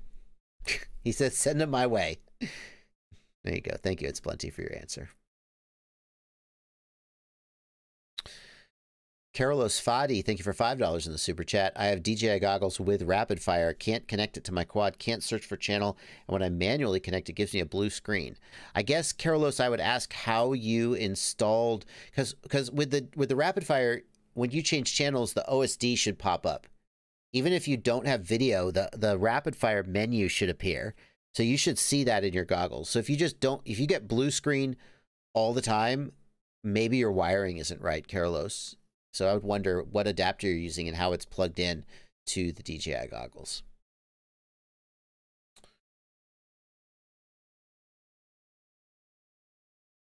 Let's see. T1 Ledley wants to know what quad would fly most like the 6S Sedora in liftoff. The truth is that no quads, I don't think the simulation is, like, you would want to get the weight and the battery voltage approximately right. But other than that, I think the differences are going to be more subtle than most simulators are really capable of discerning.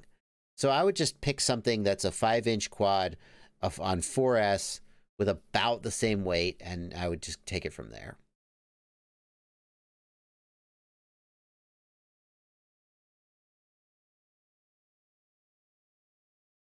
Let's see here.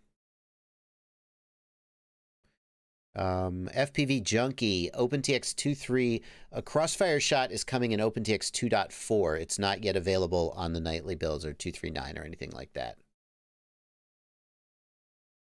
Jeff Carr. Oh, hang on. I missed a super chat. The One Shannon, thank you for $10 in the super chat. Sorry for missing your super chat 10 minutes ago. Can you divulge anything about Fat Shark's new digital system, Sharkbite? The One Shannon, there's nothing to divulge. I have no information. There was a public statement made a little while ago, earlier this week, that it was going to be delayed further between, they said they don't know, but he said, I can't tell if it's 1 month or 4 months. So that's your window. Nothing more to divulge until there's an actual product in hand. So Jeff Carr, thank you for £5 in the super chat. Will Emu Flight defaults work okay on a trash can running 2S? Want to use the Project Mockingbird tune, but his latest tune is for 65mm running 1S. I think that you probably won't get good results taking a 65mm tune and running it on 75mm 2S. Will the defaults work okay? Impossible to predict, but in general, defaults are conservative enough that they don't make problems. So probably it'll fly, but it may not be optimal. You may want to look at the changes that Project Mockingbird made for the 65mm and sort of work from the defaults towards that direction, if that makes sense. Don't just, I mean, heck, maybe give it a try. You never know.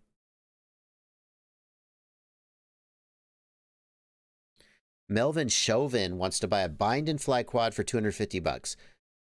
You know what I'm going to say. There are many out there that are worth looking at. The one that I've been impressed with lately because I've been flying it is the iFlight Sedora SL5E.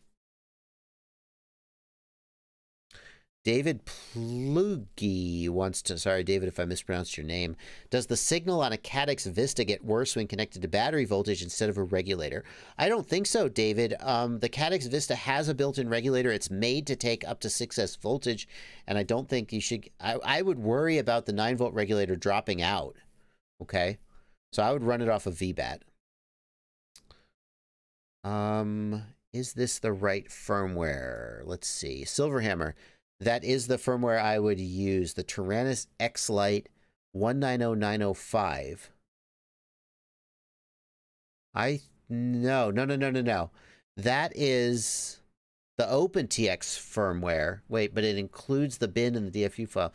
That's OpenTX firmware. Let's share this with everybody so everybody can enjoy what we're talking about. The question is this the firmware I need to install for the Tyrannus? This firmware is the OpenTX firmware. You should download this not from FreeSky because they change like the SD card contents to take Crossfire out. Download this from the OpenTX website. What you want is the XJT Lite firmware, this one here, okay? You want this one. This is your module firmware. Phantom FPV, happy Father's Day to you, sir. Good to see you in the chat.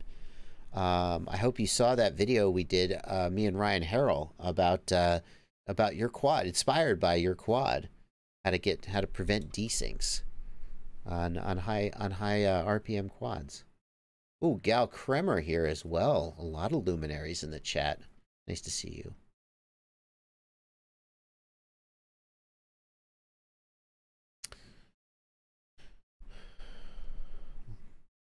Happy Father's Day. Thank you, Siati. Siati's here as well. Thank you.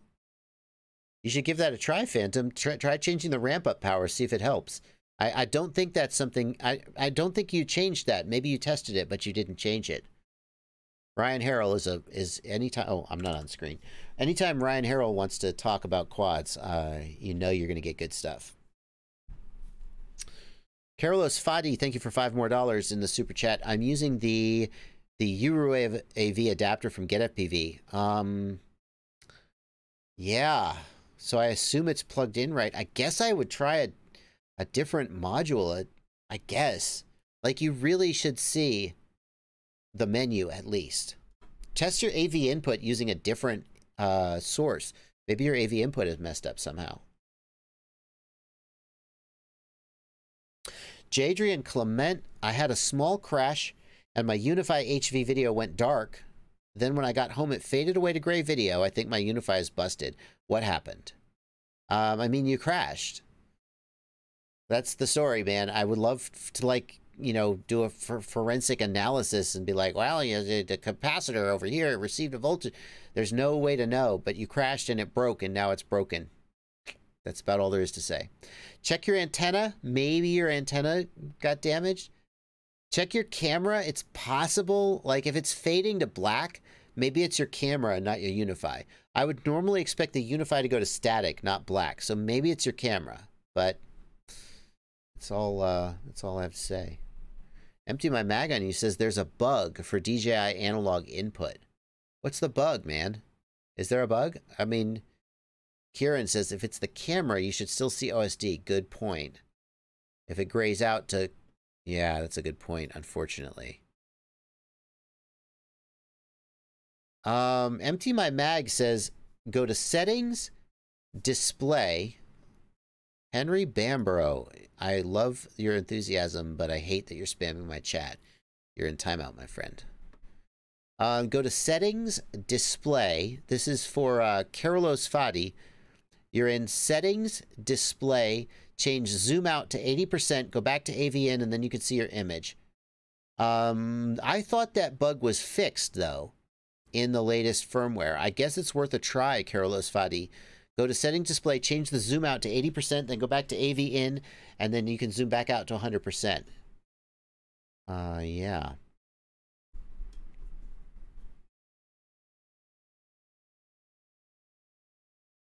Let's see here. Leon Koenig wants to know if I have any tips for a workbench. I like to use a magnetic knife rack to hold my tools. That's what I would say. Do you think we'll ever see a standalone digital VTX from DJI or a licensed manufacturer? What do you mean by standalone VTX? Don't we have that now? Do you mean a receiver? Like a receiver module, Christian?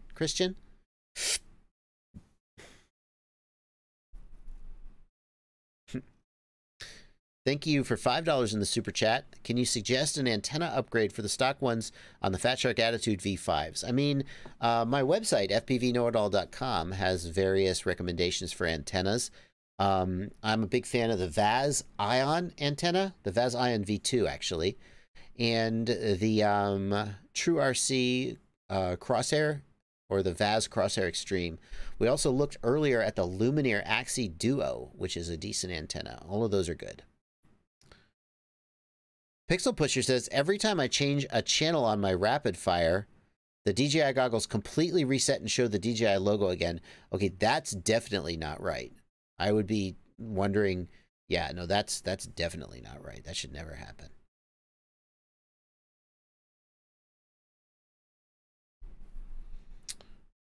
Oh my goodness gracious. That is not how to get me to answer your question. Oh, I just put the wrong guy in timeout. I apologize. That is not how to get me to answer my question, my friend. That is just how to get me to put you in timeout and never answer your question. Like, I understand you wanna get your question answered, but yeah. I'm not obligated to answer any specific question, but if you really want me to answer your question, leaving a super chat's the way to do it. Speaking of that, it starts. Thank you for $5. Now that I have 5 broken quads, I have time to learn 3D printing. When will we have 3D printing live streams? I don't know about that. What do you even do on a 3D printing live stream? I don't know about that. Oh, Bastian Sonderman. Nice stick overlay in the latest video. How did you get it? Well, Bastian, that's because you made a cool utility Let's share this with the world, Bastion. Bastion, post a link to your utility. It'll get caught up, but I'll approve it. Post a link to your utility. Bastion Sonderman made a cool stick overlay utility. It does the same thing as Blackbox Log Viewer does, but it does it way faster. Blackbox Log Viewer is so inefficient and slow. It takes forever to generate stick overlays. Bastion made a utility that it's also way crisper. It has, yeah, post a link, Bastion. I will approve it. If you want to, like, how many people out there need a stick overlay, but if you want to do that, this is a great tool to do it. Let's see here. Ooh, got some thunderstorm coming in, guys. We are 15 minutes away from the end of the stream. Aaron Ciotti is in the stream. He's going to be streaming at 15 minutes, whatever time it is for you. He's going to be streaming soon. So keep an eye out for that. Where is it, Bastion? Where's your GitHub? Where's your GitHub link, Bastion? Hold on.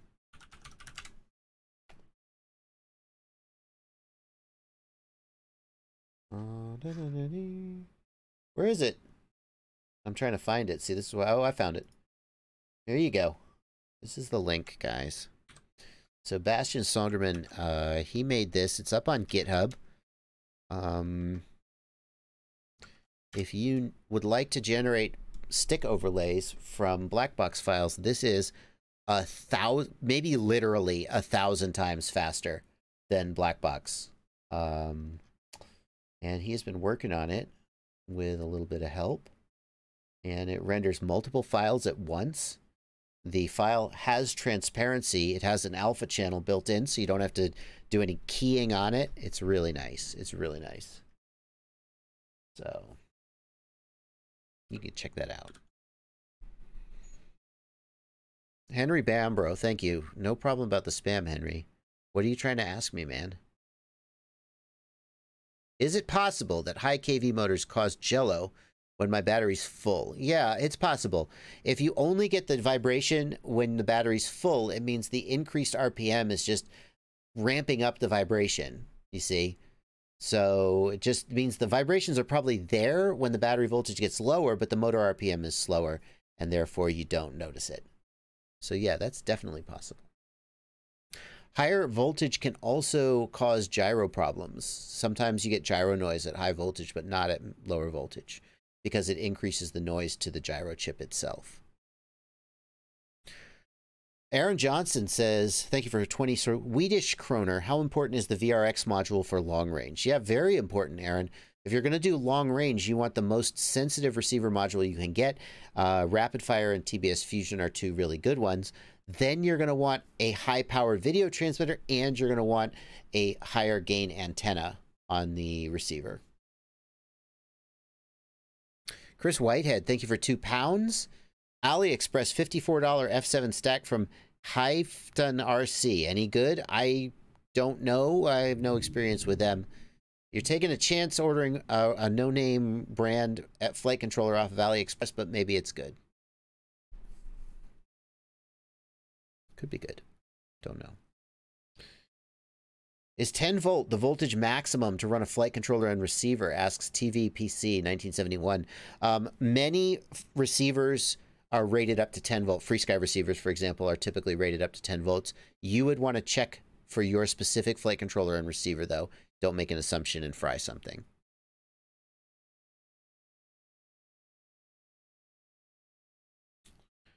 Jack Murray wants a big FOV goggle under 300 pounds. What do you recommend? I mean, if you really want a large FOV, Jack, box goggles are going to deliver, but you may not want a box goggle. The problem is that when you go to micro displays like a Fat Shark or a Sky Zone goggle, they get way, way more expensive. You're just not going to get a big field of view for 300. The closest you could get, I guess, is the EV200. EV200D, I guess, is the closest you're going to get. But even that is not, like, massive. Pretty fly for a white guy says, Zoe is at Slab City. Why didn't you go? Well, Slab City is not in Knoxville. It's not in Tennessee. So it's all the way out wherever she is.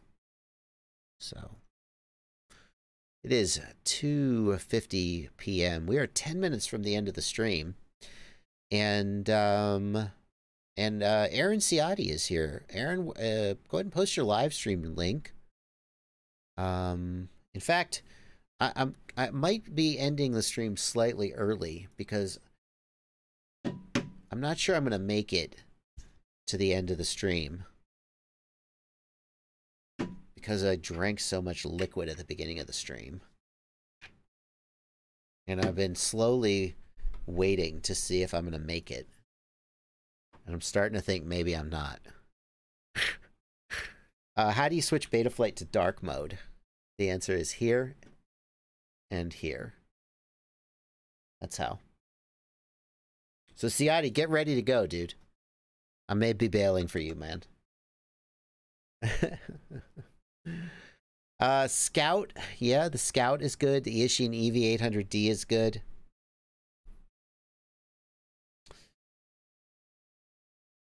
No way. No way, Julian S. We're not doing the bottle trick on a live stream. That's not YouTube would not appreciate that. Coelho, I missed your super chat? What? Coelho FPV. I'm so sorry I missed your super chat, my friend. If I have a 3,000 milliamp hour lithium ion, should I see the same capacity as I see on lipos? In general, lithium ion is higher density than lithium polymer. Lithium polymer is higher discharge rate. However, the fact that it's rated for 3,000 milliamp hours doesn't mean that you're going to get 3,000 milliamp hours out of it. At the end of the day, one thing to keep in mind is that lithium ions may be designed to discharge below 3.0 volts per cell. You may need to look at the spec sheet for your battery, and you may see that it's designed for discharge down as low as 2.8 or 2.7 volts. That could be where the additional milliamp hours are coming from. So, wow. Big thunderstorm coming in. Big thunderstorm coming. Aaron Ciati, my friend, where's that link, buddy? He's not here. He thinks we're getting out of here at 3. Jadrian Clement, our 5-volt TBS Unify is okay to run off of any 5-volt pin. You need to make sure that it has, like, if it's a 5-volt, 800 milliamp, then no. You need, like, at least, like, an amp, maybe an amp and a half. If the 5-volt regulator is not up to the demand, then it will not work well.